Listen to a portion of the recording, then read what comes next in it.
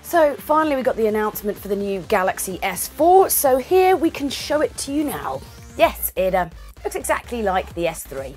Well, actually technically it's slightly less heavy and also substantially thinner. It is a lot thinner, but also the screen is almost like a full 5 inches, full 1080p, which is obviously fantastic. It comes in a couple of exciting jazzy colours called Black Mist and White Frost, which is just really swanky ways of saying black and white and linking it to weather. So first up, we've got a removable battery. You've also got a 13 megapixel forward-facing camera, 2 megapixel camera for when you're doing your selfies. It's gonna have 2 gigabytes of RAM. Are you the sort of person who always takes the photographs, kind of always shoots the videos, stuff like that, and then you come back and you look through your photo album and you realise that you're never in it, really. You look like you're never there. Everyone else is having a great time in the photos and you're not there. Well, now, basically, what it's gonna start doing is when you take pictures or take video, it's actually gonna shoot from the camera in front and the camera from behind, so you'll actually have a picture of you at that same time. Magical moment when you were taking a photo or shooting a video, as well as actually what you can see. It's also got this exciting new feature, which is photos and sound.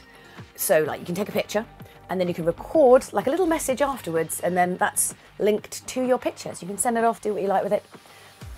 I'm pretty sure video has got photos and sound kind of, you know, sewn up really, but who knows. One of the other cool features, you can actually shoot 100 pictures in 4 seconds and then kind of make them into some sort of crazy montage, which I guess is great if you're busting out some really good dance moves, or perhaps if you're getting a little bit too jolly and or one of your friends is and has kind of gone out and started doing some kind of interpretative dance, and you just want to capture that moment to shame them with later. It's probably the #1 function for that. So it's actually quite a funny new feature which is called Eraser. So say you're taking a photograph and someone comes into the background and you basically want to remove them. This particular function will take like a series of pictures and then work out what the background looked like and kind of magically erase the person behind. Which I think is a shame, really, because we're going to lose all of those hilarious Reddit photobombing pictures, which take up a lot of my spare time. So there's another actually pretty cool new feature, which is called the S translator. Everything's S something in this whole thing, obviously. Basically, what it does is you type in, say you're in a foreign country and you need to ask someone a question, you type it in, it will speak it out in up to 9 different languages. The person you're talking to will then speak back in their language, and then it will type out the answer for you, which is pretty useful. And it will also mean that you will never, ever again have to mime crabs to a stranger, because it's just embarrassing for everyone and they will think you're weird. Another new feature is Home Sync, which is basically this kind of like family cloud-based sharing. So you're going to get to about, I think it's about 1 terabyte, which is quite a lot of data. You can have up to 8 users.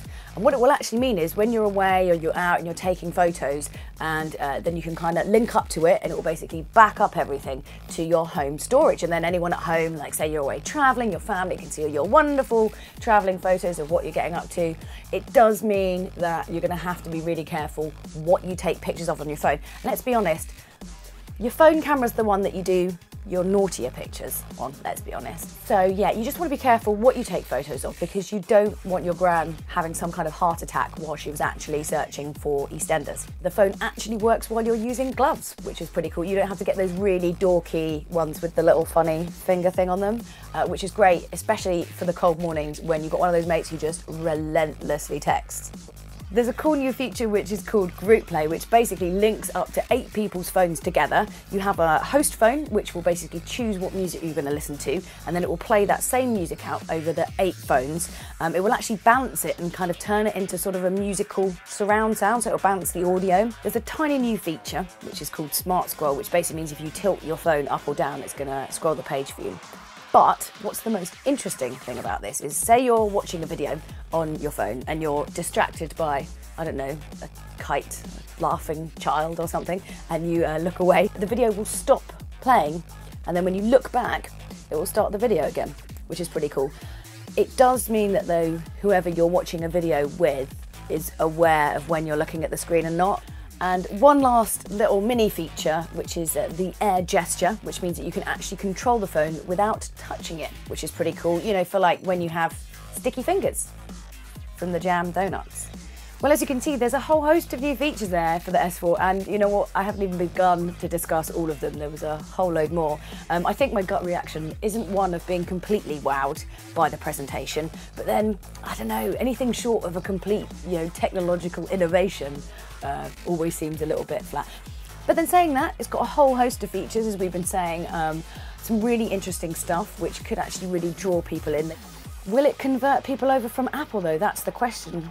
Well, I guess we're going to have to wait and see what Apple brings out this year. What do you guys think? Is this enough to bring you over to the Samsung side, or are you still in the Apple camp? We want to hear your thoughts and comments. Don't forget to hit us up, and we'll see you very soon for more SBTV games and gadgets.